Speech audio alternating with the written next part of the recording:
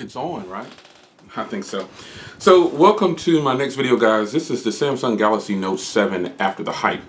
Now you guys know that I do these videos for one reason. In a few days or a couple days, or at least 24 hours at minimum. This video is actually about 48 hours later, almost 3 days later. But I think, yeah, about 48. I was going to do it 24 hours later, but I really wanted to kind of get a feel for the device and you know, give you a little bit more than just 24 hours with it, because I found out a lot in the 48 hours that I've been using it. So this is the Samsung Galaxy Note 7. So let me just give you a rundown of the specs again. Just my cheat sheet on my iPad Pro. For the techies out there, or people who just want to know about what's inside this phone and what makes it tick. So it's a 5.7-inch Quad HD display. It is a gorgeous display, I will admit. There is absolutely nothing wrong with that display. I think Samsung makes some of the best displays, if not the best, as far as AMOLED technology goes. It's really a stunning display. And I have a very dim wallpaper. I have my J-Will wallpaper on there. You know how I do sometimes. I put those on there. But the display is actually really good. Coming in Quad HD, 1440 by 2560 on a 5.7-inch display is really solid. You will not be disappointed with this display. 12 megapixels on the back. There was some discrepancies at first with my other Galaxy Note, my wife's Galaxy Note, you know, defaulting to the SD card. Here's what happened when recording video. And I'm just going to go down the list and this after the hype. I'll do it like that so I don't do a double run through. So the screen, I've already covered that. Now let's take a look at this 12 megapixel camera. So I'm going to shoot a photo here. And I'm going to take it, I'll take it from something over here. And that's going to go up live right now. Now let's do a front camera. And I'll put that up like I always do. So here's something about the camera. And I don't have an SD card in mine, but there's an SD card in my wife's. It's the blue one, which I initially started to do the review with, but you know, it just didn't work out. She didn't want to let it go, so I had to get my own. The camera, when in the settings, here's what I found went wrong with a video comparison I did with the Moto Z. The phone was defaulted to the SD card for saving. Now that SD card is a class 10 SD card, and it's a high-powered SD card. It's an Ultra, I think it is, or Extreme. But for some reason, the Galaxy Note 7 did not want to produce the video as it should. And I shot that video that I did a while back, and maybe I'll put a link to the original one. There's two now. There's a rematch, and then there's the original one. Maybe I'll put a link to those in the description so you can check them out and see what I mean.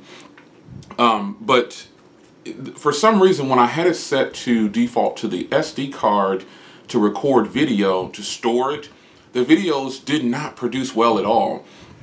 And I shot that original video at least 7 times. My wife was like, "What are you doing?" I said, I got to get this video out. I got to make sure it's right.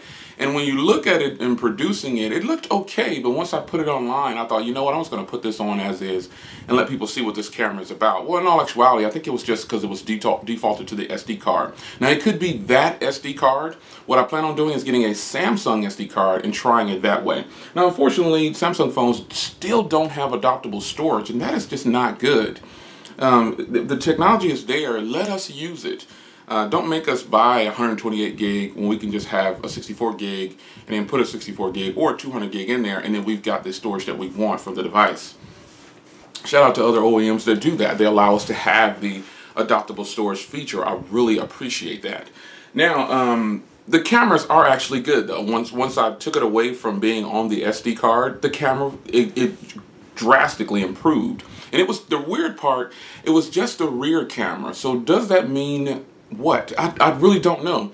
The front camera produced a pretty good footage, but the rear camera did not. But after I did the retake and the rematch and I took it off the SD card, I'll admit it was solid. There was no frame drops, no stuttering, no nothing, and it performed very well. And a lot of people felt like the Note 7's camera was much better than the Moto Z. So it has 4 gigs of RAM, and I haven't had a problem. Actually, salute Samsung, because I did a speed test with my Beast over here. I really wish Samsung would have made a 6-inch phone, but I applaud Samsung for, let me take this case off. I applaud Samsung for squeezing a 5.7-inch screen in such a little body. This is 5.7 and 6 inches. Now, this is obviously a very wide phone. And this is a narrower phone. This has a curved display. This has a 2.5D arched curved display.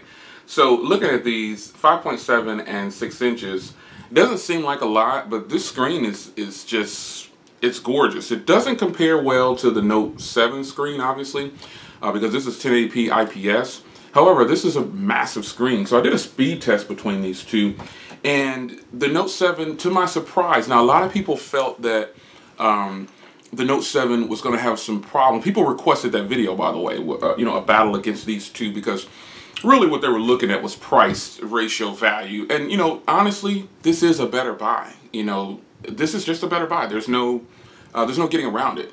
This is the better buy out of these two phones. This one costs, mind you, we have two of these. And this was $920 and like 65 cents total. And this one was just a little over 100 with the taxes. So you kind of do the math.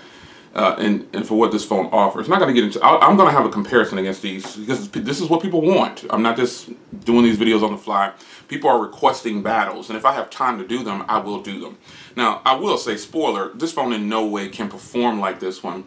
The camera footage is going to be much better on the Note 7. So a lot of things are going to be better on the Note 7 as far as what you see in the naked eye when I'm clicking on things. However, this is still the better buy, because you can buy 8 of these or 9 of these for the cost of this, and you can pretty much get the same day-to-day performance. Now, getting back to the RAM, I think Samsung has fixed the RAM management. I really do. They have really taken care of that, because I did that speed test, and this actually did it in 1 minute and 30 seconds, I think it was, and that phone did it in 2 minutes and 13 seconds. Although when you crank the phone up and you let it settle, this is how you can find out what's actually available on your phone after you've got all your applications installed. You start the phone up, don't touch it, don't do anything. After it's idle for a second or so, about 30 seconds at least, go into your memory and you'll see how much is available. And this phone had, I think, 1.7 available or something like that. So even though it has 4 gigs of RAM, only 1.7 is available. Now on the OnePlus 3, it has 6 gigs of RAM and 4.5 of that is available. So it's kind of the, you know, you get the same kind of ratio almost. The more RAM, the more you get available, the better it's going to run. And I think they probably fixed that, because in that speed test, it actually paused the games in the background, and I was kind of surprised at that. So I was kind of happy. And that makes me like this phone even better. So look for a OnePlus 3 comparison with these two. Some people have been requesting that, but again, I do have a life outside of YouTube, and I can't always give you every video that you question in the comments. But look for a battle between the Note 7 and the OnePlus 3. I think that's going to be a fantastic battle, and I've got a surprise for you guys on that as well, so we shall see that. Now, another area that concerned me, and I wanted to, now if you guys don't know, I don't leave my phone on the charger overnight. I only charge my phone when it's actually needing to be charged. See if I can get the right angle. It's at 21%. So I took some screenshots of my first battery drain. This is my concern, because the Samsung Galaxy S7 Edge has a 3600 milliamp hour battery, and this has a 3500 milliamp hour battery. Here's my concern though. So if you can see there, on the first battery drain, I got 20 hours, and the screen on time was 5 hours and 2 minutes, and that's at about 2% left. So that was with full HD, and I'll get into, I'm actually gonna work on a video. It might be up right now, I don't know. I've got a video explaining Samsung's current ultra power saving mode. It's actually it's fantastic. It's a great idea. Now, but currently right now, I'm in the mid power saving mode. So now let me show you my real time, because I'm at 20%. I don't charge my phones if they don't need charging. And when I charge them, I leave them alone. I don't use them. So I'm going to let this do its thing, and then I'm going to go to the battery, and I want to show you where I'm at right now. So I didn't hit anything. I just let it sit as is. I'm not going to optimize. And I'm going to go to battery. And as you can see here, I'm in the mid range. See, I've been on this on my second charge. On the first charge, I did regular, full blown everything. On this second charge, I'm doing the mid range to see what I can get. So I'm going to click on battery usage. And currently right now, I'm at 20 hours of screen on time. It says I have 4 hours and 50 minutes left. Now let's check my screen on time because I haven't checked this. And so I'm at 4 hours and 36 minutes. As you see, I got 21% left. Now, what does this mean? This means that Samsung is doing a very good thing with their new battery optimization thing here. But those can vary, because I know people who probably don't use the mid power range mode, the battery saving mode. What that does, it kicks it down to 1080p for the screen resolution permanently, and it turns off some functionality. But what I did, I just kind of just use it as is and just let it go the way it is on that range. I didn't adjust anything, but it kicks it down to 1080p for the screen resolution. That's the highest it'll produce. And then it gives you some other battery saving things in the background. So with the full-blown Quad HD display, no battery saver, I got 5 hours. That was from 100 to 2%. I got 5 hours and whatever it was said a second ago, 5 hours and 2 minutes or something. I don't know what it was, but and now I'm at 4 hours and like 30 minutes basically. And I still have 21% left. So how much battery will I actually gain on this? So I'll probably actually get another hour or so of screen on time. Of that, it says 4 hours and 50 minutes, but the most I'll be able to get probably is another hour and a half. And that'll probably kick it up to 6 hours of screen on time. So it makes you wonder, you know, is it really worth turning on the power saving mode? But next, after that, I'm going to test the ultra power saving mode. Now, these are very difficult to do because with the ultra power saving mode, excuse me. With the ultra power saving mode, as a matter of fact, I'm just going to go ahead and say, check out the video that I have for the battery saving modes on this phone, because I'm explaining it to you now, but I want you to see it up close. And I'll do a screen record for that. But with the ultra power saving mode, I'm going to be really limited. I mean, extremely limited. So I don't know how I'm going to make it with that for a full 24 hours, but I'm going to do it. It's just a matter of testing the phone out. I'm testing it to its limit. People probably can't do that. They leave in ultra saving mode, but I'm gonna do it. I got this phone to give you all that I could give you from it. You know how I do when I get a phone. I try to give you every requested video that you want. So battery is 3,500, and actually I'm not that impressed with this battery for it to have 3,500 milliamps, because the Galaxy S7 Edge has 3,600 milliamps. And I got a lot of battery out of that phone. But this phone has a little bit more features as far as... The only thing it has different is the S Pen. It has a little bit bigger screen. It's got the iris scanner. You know, it's got a few things that makes it what it is. So it's difficult to say why this phone is not getting the same battery usage that I'm getting on the S7 Edge. I don't know. But what I will tell you is, it's a little now let me just be clear on something. That's great battery for what this phone is giving you. That's fantastic battery. 5 hours of screen on time without trying. Yeah, you know, that's actually really good. Shout out to Richard over at the Samsung Nights. He gave me a lot of battery tips back in the day, and I haven't even applied them yet. The only thing I've done is install if you have a Samsung product. Shout out to Lauren, this guy on Google Plus. He told me about the package disabler a long time ago when I purchased it a long time ago. That's the only thing I have on here is the Samsung package disabler. And I don't even have everything disabled. I just checked through the things that I wanted to check off. That's the only modification I've done to the phone as far as trying to get the phone to perform better. But that battery life for 5 hours of screen on time, that's actually fantastic for a phone like this, because this is a very high-powered phone. And getting that kind of battery life is great. I definitely recommend that you pick it up. If you're concerned about battery, don't really be concerned. But for me, it's a little disappointing because I'm able to squeeze a heck of a lot more out of other phones that are pretty much the same. Mainly the S7 Edge. I pulled down some serious battery time. So, I don't know. The phone is water resistant. This is a beautiful, I mean, this one is beautiful, guys.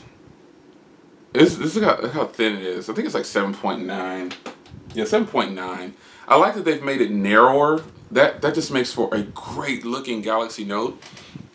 I hate that we sold our 64 gig 5s, because I actually had one too. But, you know, it is what it is. This phone has 64 gigs onboard memory. I haven't loaded any music up yet, but I think I will after this.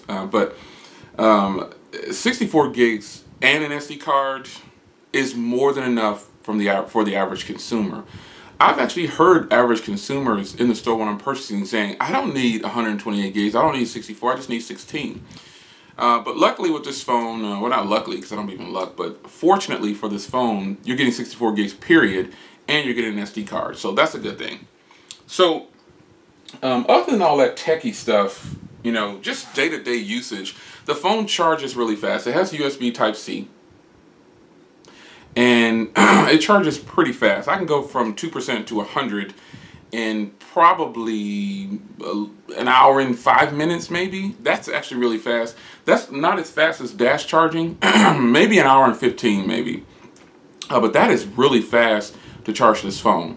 Another phone that I have that charges fast, that doesn't have fast charging, is my BlackBerry Passport Silver Edition. This thing charges like super fast, man. I don't know what it's about. So let's talk about some features of the phone that I called gimmicky at one point. And I still say that some things are just kind of, I guess I would call them, they're like bonuses. If you don't have a microfiber cleaning cloth, get a good one when you do. And this is a microfiber cleaning cloth. It's good. It's almost like a dishcloth. You know, it shines up the phones very, very well. I don't really care about fingerprints on the back of the phone. That's a gripe that a lot of people take it way too serious. But I want to show you something. So let me see if I can catch myself doing this. Am I in view? I don't think so. I don't know. I'm just going to try this out. Oh, I can see my reflection.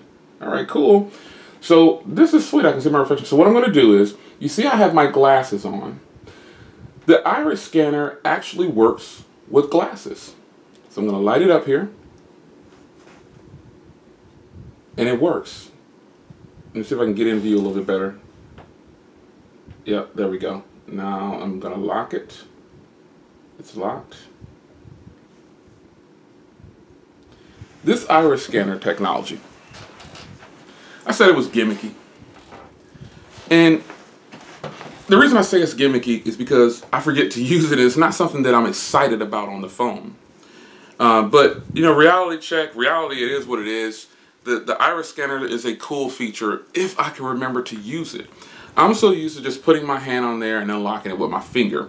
Now, I kind of timed it, and the iris scanner, it is faster to unlock the device than the fingerprint reader, but it appears that it's not, because the fingerprint reader, you're not really timing yourself when you press the button and you hold it there for a second. But when you press the button and swipe up, the iris scanner is super fast. It unlocks the phone within a second. The fingerprint reader is about 1.5 seconds or so. And you're probably saying, really, Jay? Yeah, really.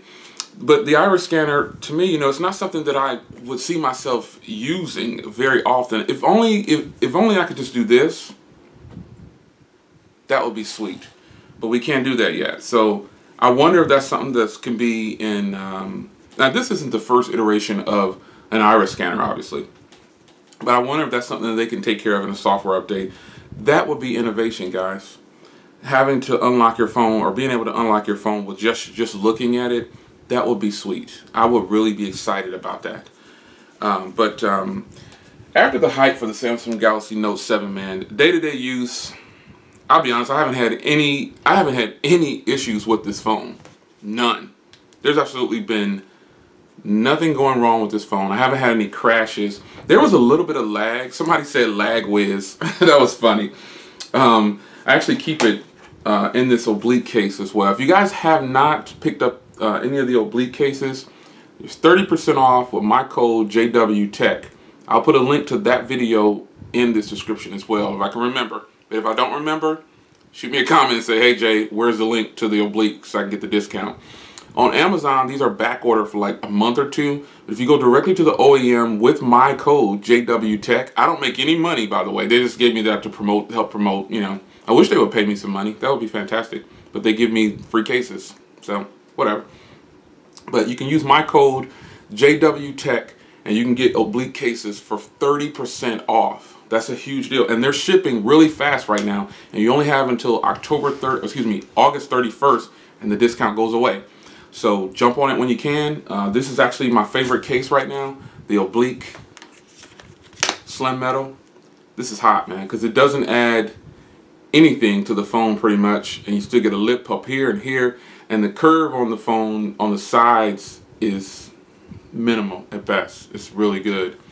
That's been my case of choice for the Note 7, and I have a lot of cases.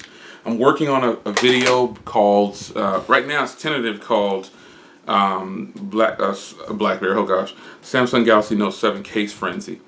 And frenzy, not friendly, frenzy. Because I have out of view here probably at least 10, 15, 20 cases maybe for the Galaxy Note 7. And when I say frenzy, I'm going to be giving away a lot of stuff for the Galaxy Note 7. I don't need all these cases, so I'm going to share them. You know how I get down. So look for flash giveaways on Twitter or Google+. I'll do flash giveaways on Google+ this time, because you get to type more on Google+, and I can see the history all in one. Unlike Twitter, I got to go search for the winners and stuff like that. So look for that next week, or by the end of the next week, that video on that. I'm going to have so many cases to give away for the Note 7. These are all cases that I got myself, and it's just another way. This is a hot item right now. A lot of people have this phone, but they might not have a case for it. I'll even probably throw in some screen protectors. I don't know. But as you can see here, I'm rocking mine raw right now. I do have a tempered glass set to come, but when I get that tempered glass, I won't be able to use cases. So that's why I kind of use the oblique case there, because I actually like how beautiful this screen is. Now, finalizing this video, I went through a little bit of things with you and my experiences thus far. I did experience a little bit of lag every now and then, but I don't know, that could be an application, that could be anything, because it's not happening regularly. But I would say that Samsung did a great job optimizing this battery, the system itself, their RAM. I'm pretty sure they fixed that RAM management, and I hope and pray that we get a different variant of this with 6 gigs and an Exynos processor, so we can purchase that soon. So I'm kind of griped about the 920 bucks, but I got my money saved for the Exynos version. If it's within reason and I can get rid of this, I'll try out the Exynos version, because she's not going to get rid of that blue one. That blue one is hot to her. A lot of people like the blue one. Shout out to the blue Galaxy Note Club. I'm a part of the black Galaxy Note Club. There's a titanium Galaxy Note Club. All you guys, if you're in the Note Club, it is what it is. But shout out to you guys, man. This is after the hype for the Galaxy Note 7. And I did it a little different. I kind of ran through things and pointed them out as I went along, which is, I thought it would be easier to do. But I always make these videos after the hype, because a lot of reviewers out there, you'll see a review and then you'll never hear about that phone again. And they just kind of move on to the next one. So I try to put out at least 5 to 10 videos on each phone, even if they're just short videos. It's things that you guys are requesting. So I'm going to be sure to check out the videos in the links of this description. And also check out the run through of the Samsung power saving mode video that hopefully is up by now. If not, check the link in the description or check my channel out and you'll find it somewhere, hopefully. It's your man Jay Will. After the hype with the Galaxy Note 7, I think I'm still hyped. I'm still a little bit hyped. Note 7. Yeah, I'm hyped. I'll see you guys in the next video. Take care.